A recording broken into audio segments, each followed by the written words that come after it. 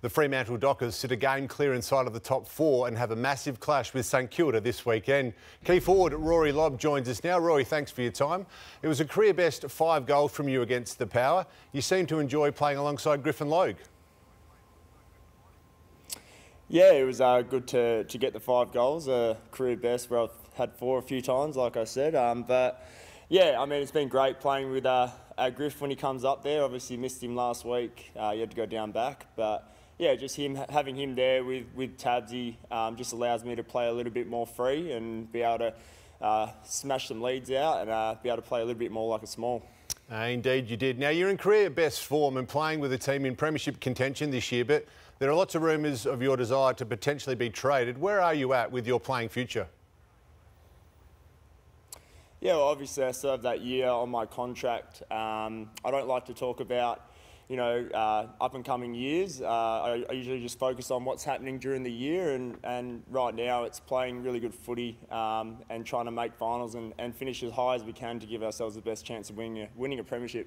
But long term, you think your future is at Freo?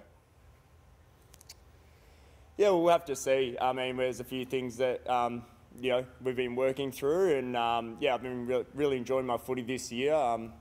Injury-free so far, touch wood, but yeah, obviously need to see what happens at the end of the year, but right now it's just focusing on finals. Yeah, very good. Now, Andy Brayshaw, one of the best players in the competition right now, he rightly deserves all the rave reviews that he is getting. What is about him that impresses you the most?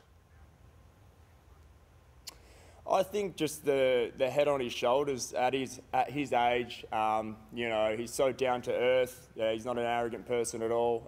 Really easy to get along with, and then just his two-way running. The way that he gets up and down the ground. You see that tackle at the end that he got on thin lace, and just being able to stick those and run out games so well. Really sets him apart from other mids. Of course, it's the Saints at Marvel Stadium this weekend. They got the better of you back in round 2. What do you have to do to beat them on Saturday night? Yeah, obviously it was really disappointing round 2. We feel like we didn't really play our footy. It's been a while since we've played that game. We've really learned a lot about ourselves as a team, and obviously they've changed a little bit of the way they've played. They played really well last week. I watched a bit of that game. We haven't really looked into them too much yet. We'll look towards them tomorrow.